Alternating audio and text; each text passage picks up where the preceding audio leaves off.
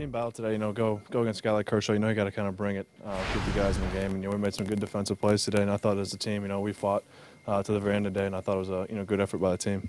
Do you realize that you literally just went neck to neck with one of the best pitchers in the game? Yeah, no, it's exciting. Coming in the game, I knew I was facing him. Knew I had to come and, pitch well today for the guys and keep them in the game. So I can ask for today, and, I felt good out there today. We made some good plays behind me today.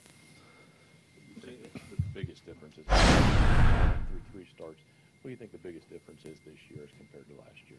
I think, this year so far, I've had a better mental attitude on the field, competing every pitch, not giving in certain situations, having a little more confidence in myself in the pitches I'm throwing out there, and just having a better game plan.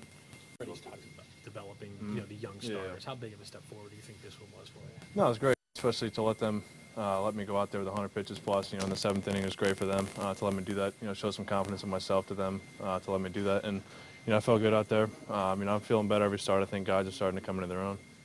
Anything with the relief appearance that affect you at all? Or, obviously you pitched well, but did you feel it at all? Or? No, I felt good. I had extra 2 days too. It wasn't like I threw the 2 days after like I was supposed to. So the extra days, I had I think 7 days in between starts. So arm felt great today. I think that actually led to them probably letting me go that deep. That's a couple of times you've come back from a relief appearance to kind of be dominant.